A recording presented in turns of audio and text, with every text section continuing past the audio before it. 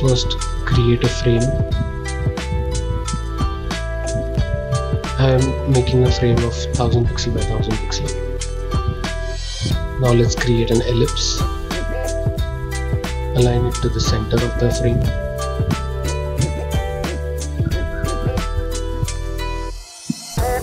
Now let's draw the waves. I'm using the pen tool to create the waves.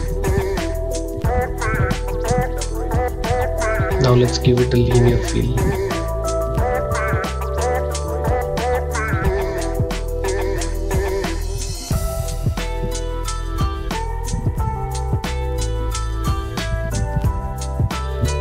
Now increase the roundness of the edges.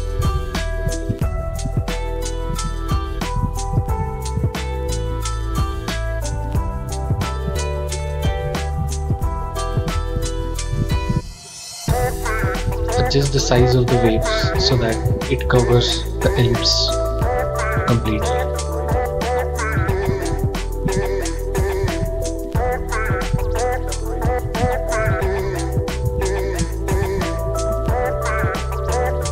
Now let's duplicate this and make it look a little bit darker. I'm adding a black on top of the color. Let's see how the waves look.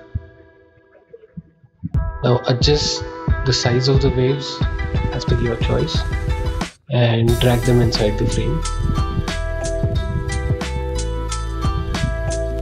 You can play around with the size of the waves so that it completely covers the ellipses behind.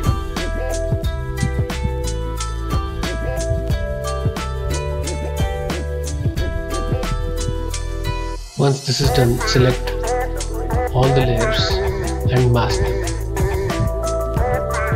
You can adjust the waves inside the mask later.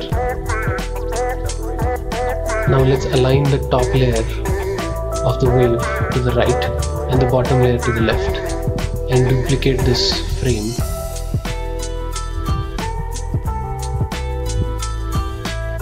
Now in this frame, I'm aligning both the waves to a different angle and taking them all the way down so that they're not visible.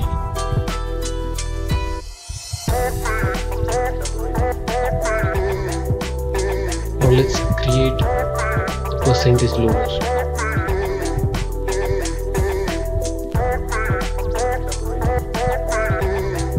Make sure that they are center aligned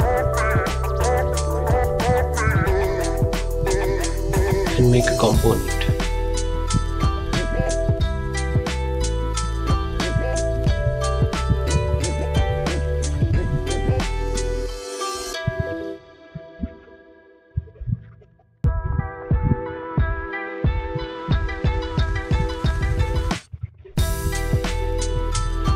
Now let's create a frame.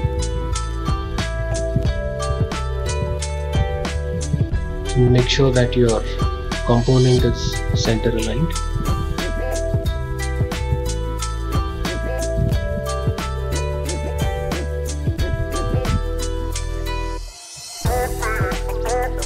Now let's click content and reduce the height of the frame so that it only shows 1%. Let's center align the percentage.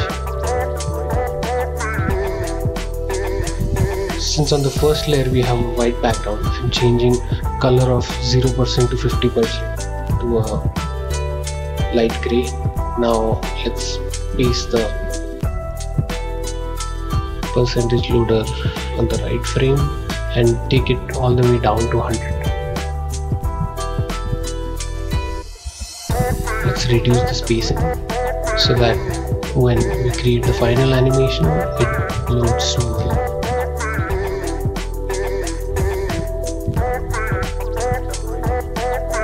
Once this is done, it's time to create a prototype. Drag this layer and drop onto the next layer.